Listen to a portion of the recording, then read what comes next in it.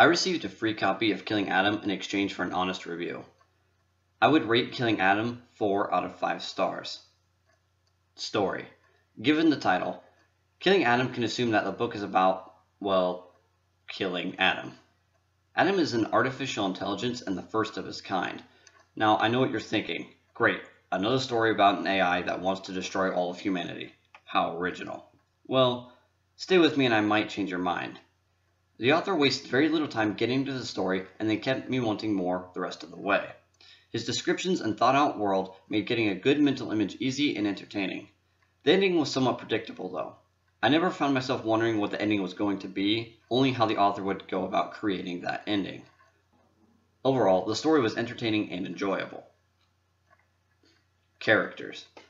The author managed to write the characters in a way that not only showed their traits through dialogue, but also through their actions. I felt like I was able to connect with the characters on an emotional level, especially in situations like when Adam claimed James Mahoney's wife was cheating on him in the ArcNet. James got dragged into the events of the book without knowing what was going on, but continued fighting against Adam with the hopes of getting his wife back, and it was so believable. I felt like I understood James' pain and I understood why he would continue to involve himself in this impossible fight.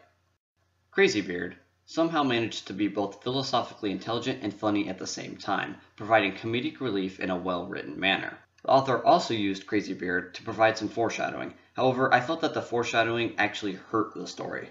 I mainly feel this way because the foreshadowing was quite obvious and took place right before the event it foreshadowed. It was like being told the ending of the book 2 pages before you read it. Still, I found Crazybeard to be really likable even if he played no real purpose within the story. Trixie was smart and quick on her feet. However, there really wasn't much to her as a character. I never felt much of a connection to her and felt that she was only in the story out of necessity, but I suppose this could be because of what she is. Yes, I'm using vagueness here to avoid spoilers. After all, what's the point of a review without spoiler? Jenna was another character that I enjoyed a lot, but, unfortunately, she wasn't in the story very much. As a result, I felt that some of the character development was rushed or had holes in it.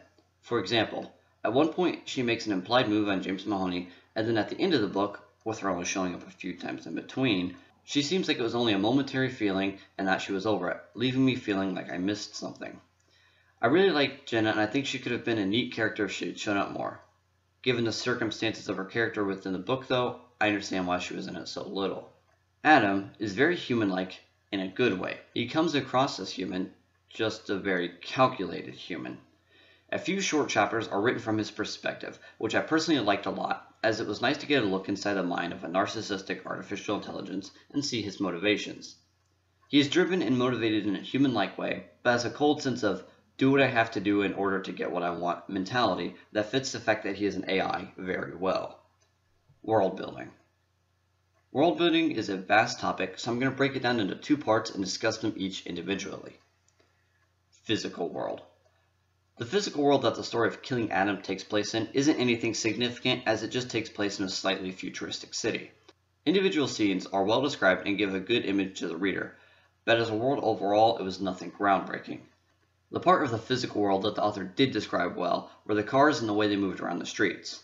Now, this ties somewhat into the second half of world building, but on the physical description side of it, Eric Bean did an amazing job of giving the reader a solid mental image of just how precise and calculated driving is. When writing this review, the term flowing river keeps coming to mind.